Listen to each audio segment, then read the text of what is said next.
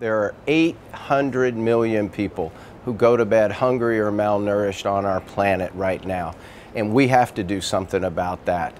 Secondly, though, by the year 2050, there'll be 9 billion people, and we'll need 70% more food production then than we have now. How are we going to get there? There are no fast fixes, silver bullets to the really tough challenges that we face. And that's certainly true for food security challenges.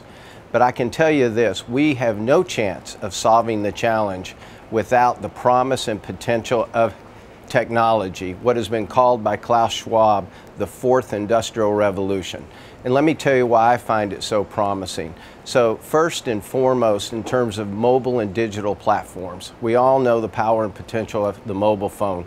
What it means in terms of food security is incredible. First, for consumers, we're able to now bring information to the poorest people, the most remote people, the people in the toughest places on how to breastfeed, on things like how to deal with Ebola. Without the potential of mobile technology, we would not have been able to deal with the Ebola health crisis and, of course, all of the challenges of food security that went along with that. So that's number one. Number two, you've got to be able to uplift smallholder farmers. There are 600 million of them.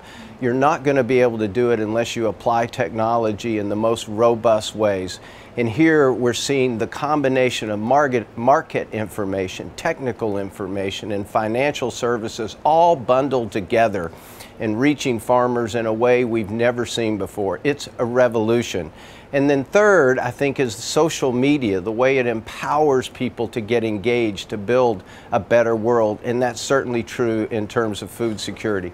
Second is the application of science. With new and improved seeds and varieties of seeds, we now have the promise of developing drought-resistant seeds that are going to make a difference all over the world. For example, you take rice. How many people depend on rice as their staple? We're now able to make a low glycemic version of rice all throughout Asia because of improved seeds. So that's really promising. So I really feel that the fourth industrial revolution offers the promise and the potential to help us tackle some of the world's toughest challenges.